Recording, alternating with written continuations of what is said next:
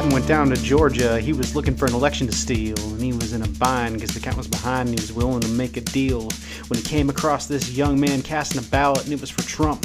And Sleepy Joe woke up, then he jumped up, said, "Boy, let me tell you what. Now look, here's the deal. Vote for me, I'll take care of you. And if you care about America, let me change a ballot or two. You had 4 years of MAGA, boy, but Democrats have America's back. True national oppression in this election. Vote for me or you ain't black." The boy said, "My name's Donnie, and the votes may already be in. This ain't over yet, and you're gonna regret I'll be president again." Donnie, round up your legal team and sue them liberals hard. Machines broke down in Georgia, and there's evidence of fraud. And if you win, you will defy every major poll. But if you don't, America lose her soul.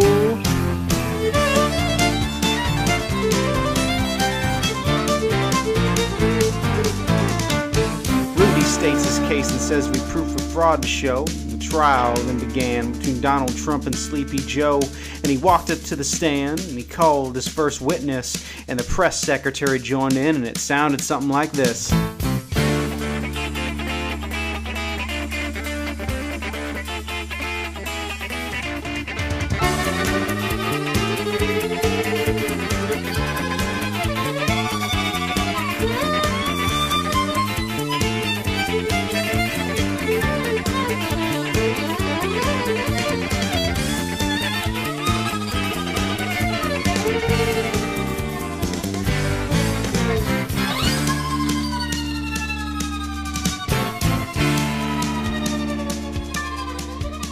When Joe finished, Donnie said, "Well, you're pretty good, old man, but sit down in that chair right there and let me show you why I'll win.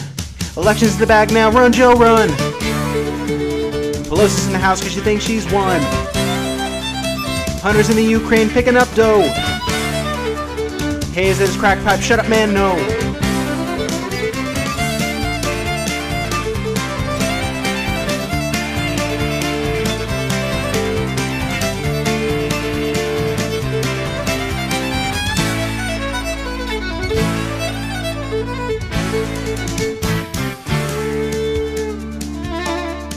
Then Joe bowed his head because he knew that he was screwed, and he conceded the election since Corn Pop's a bad dude. And Donnie said, "Joe, just come on back if you ever want to run again, because I told you once and I'll say it twice, make America great again."